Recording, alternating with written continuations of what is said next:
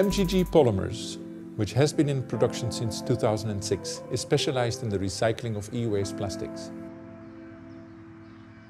The facility processes over 50,000 metric tons of these plastics every year.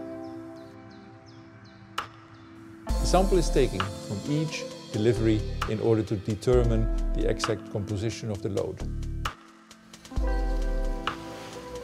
Then, in the first processing step, the so-called pre-processing, metallic residues, glass and ceramic parts are separated from the waste.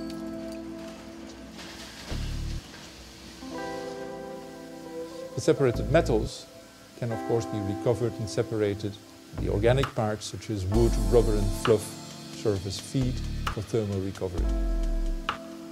The resulting plastic fraction is size reduced before it enters the following complex separation processes. At the end of the recycling process, the target plastics PP, PS, ABS and PCABS are separated from each other by type.